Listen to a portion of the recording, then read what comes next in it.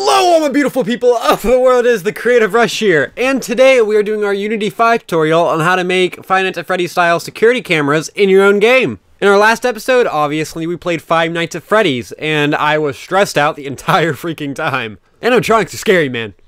These weren't made for kids. Not for kids. No. But it did perfectly demonstrate what we're going to be doing in this episode in Unity, which is the, camera switching thing, you know, that kind of stuff. I will be completely honest though, I have absolutely no idea how UI buttons work, which is what makes the Five Nights at Freddy's camera do the whole thing where you click on the certain camera you want. But I did find another way to do it, which is with the keys, with the keyboard keys. Which, if you know how to use UI buttons, you could probably drag and drop it, just make it buttons instead of keys, but you know what? I don't know how to do that yet, so we're just gonna go ahead and use the keys for now. I had to make this video eventually, but let's get right into it. Making Five Nights at Freddy style camera stuff in your own game. Let's check out our example. Alright, so if you follow the tutorial correctly, you should end up with a little something like this. So you'll have your cameras in your scene, 1, 2, 3, and 4. I'm set at 4 right now. And whenever you click on the key 1, 2, 3, 4, it'll switch your camera to whatever camera that's assigned to. So 1 would be this, 2 would be this, 3 is this, and 4 is this. Our script allows you to very easily add more cameras however you want, but we just added 4 for this scene because it's a lot of work, okay? But yeah, you have all the buttons, 1, 2, 3, and 4, and then we have Robot Kyle there, of course, because Robot Kyle has to be in everything. Gosh, Robot Kyle, get a life. Alright, so after you have Unity open, you're going to want to start off with a scene with only a directional light so you can actually see what you're doing. So to start off, you're going to want to create 4 rooms or however many you want. You can add as many rooms as you want with as many cameras, but for this, we're just going to do 4. So be back in a second.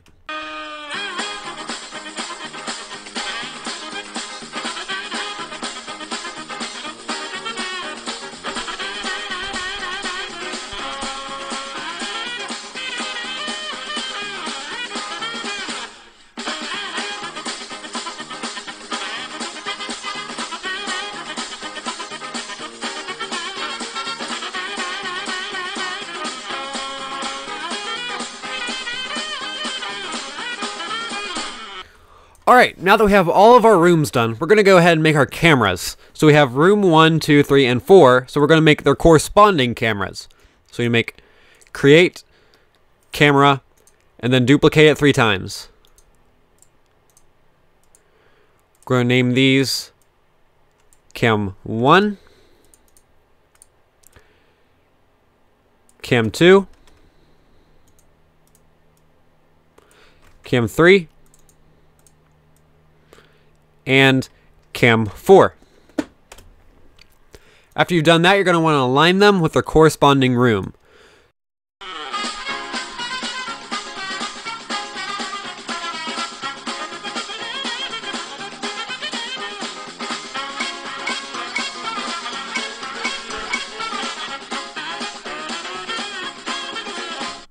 And then, just for a little flair, we're going to add Robot Kyle, because Robot Kyle just has to be in everything, doesn't he? We can't leave him out. He's just too special to us. He belongs in our hearts, the same as macaroni and cheese does, because everyone just loves macaroni and cheese now, don't we? That was a completely random statement. I babble a lot, don't I? Babbling's fun, though. Babbling's a good time. There he is. Alright. So now the real reason you clicked on this video is to figure out how to do the cameras. It's really, really easy, actually, and it's only one script. I'll go ahead and show you that real quick right now, and it is called Security Cameras. I don't know why I put a space in there. You don't usually put a space in scripts, but whatever. Here we go. Let's go check it out. Here we have securitycamera.js, the JavaScript. So here, the first thing you'll see is our variables. We have var cam 1, 2, 3, and 4, and they're all set up as cameras.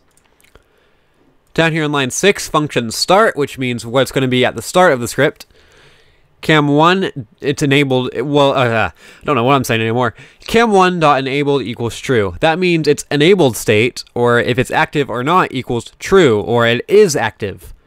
cam2.enabled, its enabled status is false, or it is not active. That goes the same for cam3 and 4. Function update, which is what happens when the script's updated by you, let's say, pressing an input, like we do in ours. So function update, if input get key down 1, this is if you press the 1 button, and if cam1 is false or is not active, then cam1 will be active and the rest are false.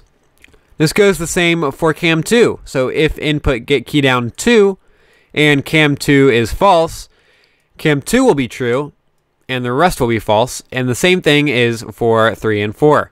You can very easily add more cameras to this script by just taking this, copying here, pasting it around here, and then adding, let's say, cam5 to all of these. And that it's really simple. So go ahead and save that, and we're going to go back into Unity.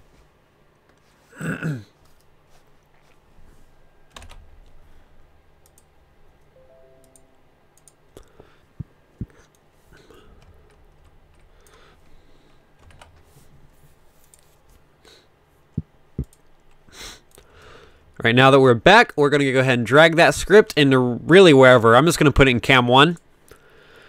So for cam1, obviously we're going to have cam1, cam2 is cam2, then 3, and 4.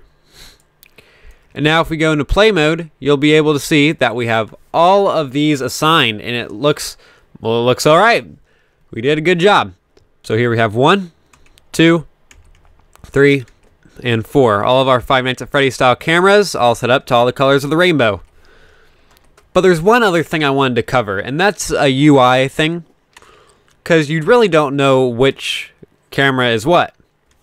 So I've taken the liberty of creating a new texture called fnag.ui. I meant to say FNAF, but it says fnag. Didn't mean to do that, but misspelling all this stuff. Alright, so you're going to go to create UI image. Focusing on that. And you'll see this little white square. In this white square, you're going to want to drag your UI image. Also, this has to be set to texture type sprite 2D and UI. So you're going to drag that into source image. Then you're going to click preserve aspect and then drag that into the corner. I'm going to put it in the right corner because that's where it usually is in Five Nights at Freddy's. And there it is. Now we're going to take this here, this little plus looking thing, and we're going to drag it down to that corner because that's where it's going to anchor. And when it scales differently, it will stay in that corner. Now for the scaling, you're going to want to go to Canvas, Canvas Scaler, and where it says constant pixel size, hit scale with screen size. This is so it stays the same size relative to the screen. So now if we go to play mode, you'll see we have that there that shows which camera we are clicking on. So 1, 2, 3, 4 does the same thing, only there's that thing in the corner. That's really it. That's all there is to making a Five Nights at Freddy's clone like everyone else does. I hope you all enjoyed the video, and if you did, be sure to leave a like, and if you want to keep up to date on my latest content, hit the subscribe button down below. If there are any fun games you want me to play, or if you want to learn anything about making your own games, leave it in the comments down below, or check out my social medias. I have a Twitter, Facebook, Instagram, and Tumblr, or just check those out if you want to have a chat. Be sure to check out the last episode where we played Five Nights at Freddy's, and I got scared after the cameras were turned off because I did not get jump scared on my video, sadly, because I played the first night and ran out of time, and blah blah blah blah excuses, but whatever. Go ahead and check that out if you want to, and since there's nothing else to say, I'll see all you guys in the next video. See you later, and happy developing.